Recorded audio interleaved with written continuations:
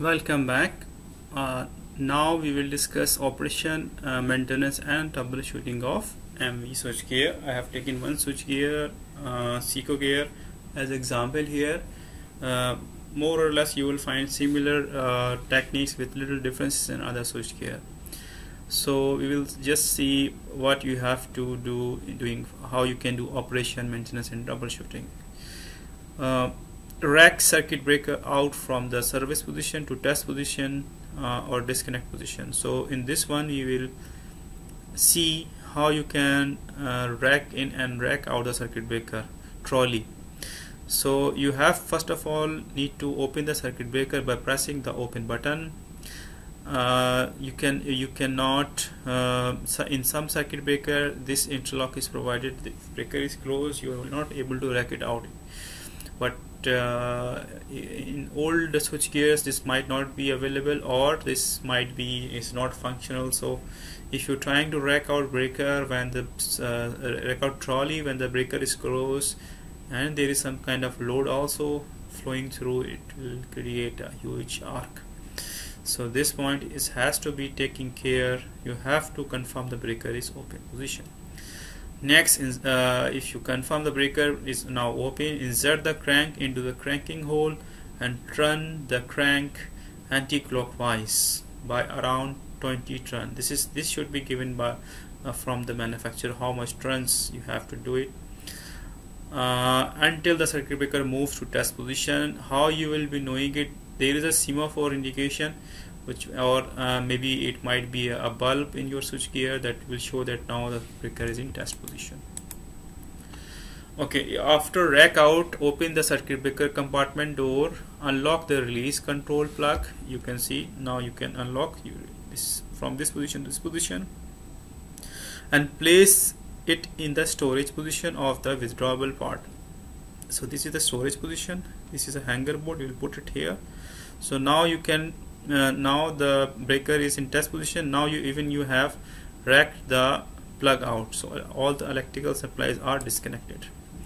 Move the circuit breaker service trolley towards the circuit breaker compartment and it is fully engaged. Try to pull the service trolley back and make sure it is locked on to switchgear. Release the lever on the right more position.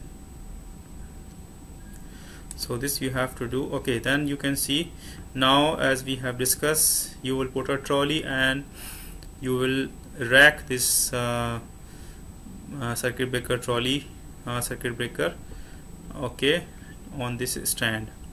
So after some time you will push it back, it will be locked on the trolley, so it will not move further. Here you can, this point is showing you can adjust these levers from this point, okay, to match the level of the stand to the CB compartment. Slide the two handles on the circuit breaker with double form inwards to release it. Down the circuit breaker onto the service trolley until the frame is latched. This we have discussed. Turn the lever on the service trolley to leftmost to release the service trolley from the switchgear panel. Okay, rack the circuit breaker in from disconnected position to test position. So this is our next talk. Ensure the circuit breaker compartment is clear and without any unexpected objects. Ensure the earthing switch is in open position. Earthing switch should also be in open position. Ensure the shutter is closed. If it was blocked to open position during maintenance, you have to make sure the shutter is closed. Move the circuit breaker to the test position in the switchgear. Check the handles on the withdrawable frame and they should stay at outmost position when the frame is fully engaged. See the figure next, otherwise the circuit breaker cannot be racked in. So this is basically the circuit breaker trolley. Then we are putting rack in after following the previous points. Okay, after you put the trolley in, insert the control plug into the socket in the switchgear and secure the latch so that it is fully engaged. Close the circuit breaker compartment door. Make sure the earthing switch, if applicable, is open with the mechanically interlocked. So here earthing switch is open and shutter mechanism is in the normal position. You can see here the symbol which is showing the circuit breaker is open, and now you can rack in the breaker. Turn the crank clockwise to rack the circuit breaker to service position until it is engaged with the corresponding circuit breaker status indication on the low voltage. So you have to keep on rotating crank clockwise until the mimic and diagram will show that breaker is now racking. The switchgear panel is now ready to energize.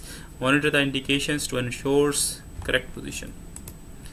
Close the earthing switch. How you will close the earthing switch? Check that the voltage presence indication on the low voltage compartment is off.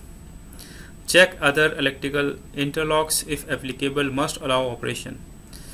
Lower the operating hole shutter and insert the operating handle and run the handle 180 degree clockwise to close the earth switch. So this is example. This is a very big handle. You have to move it 180 degree. So if you want to close the earth switch, you have to move from this position to this position. This is complete 180 degree. The earth switch will be closed, and in the anti-clockwise direction, if you move it 180 degree, earth switch will be open. Okay, ensure the earthing switch is fully closed. Check the position indicator on the low voltage compartment. It might be semaphore or it might be BCU. You have to confirm the earth switch is closed. Check the flag adjustment to the earthing switch operating hole. Okay, open the earthing switch as we have discussed. Make sure the cable compartment is clear and without any unexpected object. Make sure the cable compartment door is closed completely. Insert the earthing switch operating handle and turn the handle 180 degree clockwise. Open the switch. Check the mechanically interlocked label and indication light to ensure the earthing switch is fully open. Interlocking of the switchgear. The circuit breaker can be closed only when fully engaged in test or service position. It means breaker will not either open or close if it is in the middle. The control plug can be released when circuit breaker is in the test position of disconnector position. The control plug is latched when CB is in service position. So you cannot pull the control plug out if it is in service position. Circuit breaker can be racked into service position only when the earthing switch is open. The cable compartment door can be open only when the earthing switch is closed. So this is the plug we are telling now. You can see this interlock will not allow to remove this plug. It means the breaker is in service position, so you cannot rack out this plug. Maintenance of switchgear. So what are the maintenance of switchgear? There is routine maintenance, safety measures. Routine inspection is to ensure smooth operation of the switchgear. It does not require power shutdown but requires care to prevent incorrect operation. The purpose of routine maintenance is to find issues in advance so that they can be resolved immediately. Routine inspection include check compartment doors are closed properly, verify the voltage, auxiliary voltage, battery voltage are in normal condition, the status indication and position indication for circuit breaker, earthing switch, etc. are normal. Check the ammeters and voltmeters for the display. Check relay indications. Power indication should be on and fault indication should be off.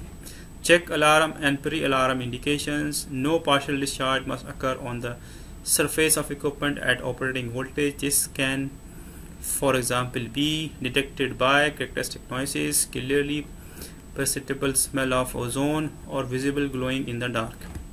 Check the heater condition if installed. The relay monitoring the handle current is in the low voltage compartment. Check the heater circuit if the red current indication turn off due to heater losing power supply. If any abnormal condition is found, then cause must be identified in order to restore normal condition. This is the example. This is the light which is showing heater current. If the light is off, it means the heater is now defective. So this is part of routine maintenance. Precautions in the service. Safety measures. The power must be shut down before scheduled switchgear servicing and the work. Area must be isolated. Measures must be taken to allow the power being switched on. Ensure proper Earthing and padlocks in place. Specially trained personnel are required to supervise. Okay, what are included in service? Service, check all compartments and internal compartment for dampness, rust and dirt. Check torque. Check the fixed contact including its profile for any sign of sparking or wear and tear. Check the shutter mechanism in the circuit breaker compartment. Check the interlocking between the circuit breaker and the earthing switch. Check the bolted connection between the power cable connectors and lugs. Check earthing switch operations. Check the interlocking between earthing switch and the cable compartment door. Check the interlocking between the circuit breaker and the breaker compartment door. Check the voltage indications. Check the heater. Close and open the circuit breaker for 5 times and check the circuit. Check all interlocking mechanisms. So this was a brief introduction of MV switchgear operation and maintenance. It will give you a good idea how the MV switchgear is operation maintenance is done. Thank you very much.